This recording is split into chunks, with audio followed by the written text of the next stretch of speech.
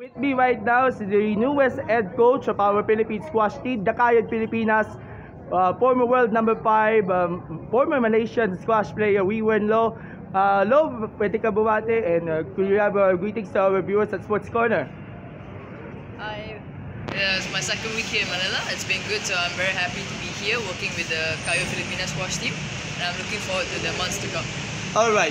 How's the experience and assessment within the first few weeks as a new head coach of our Kayod Pilipinas squash team so far? It's been good just trying to get used to knowing the team a little bit better, knowing a bit more history about the players, how they train, how they work, and what are their goals moving forward so that we can come up with a program and a plan. What are the goals being set for you for the national team looking forward? Because Kayod Pilipinas is going very busy right now in several international competitions, and there's actually a competition held last week in Singapore where our squash players earned their podium finishes. Yeah, the goal is to get them more overseas participation so that they get more exposure. My goal is to get them on the professional circuit, which we will very soon. And also our next assignment will be for Jamaica. She's going off to Hong Kong in April, and the boys will be playing in Singapore again after. So we look forward to many more competitions. All right.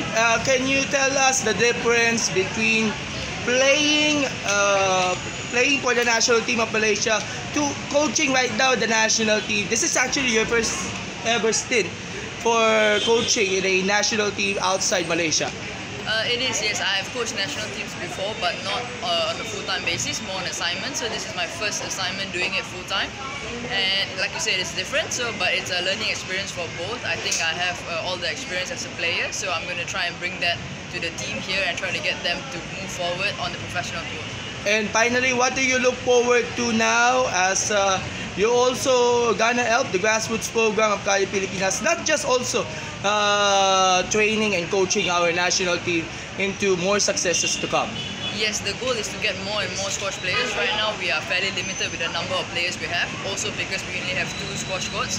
So the goal is for us to get more and more players and hopefully grow the sport and hopefully it becomes a prominent sport here in the Philippines. Alright, we were low. Thank you so much for joining us, but I leave you with an invitation and of course your message to our Filipino squash fans who want to support and of course to cheer for our national team in the next competitions. Yes, so we will be having actually the C Cup here in Manila itself from June 3rd to 9th.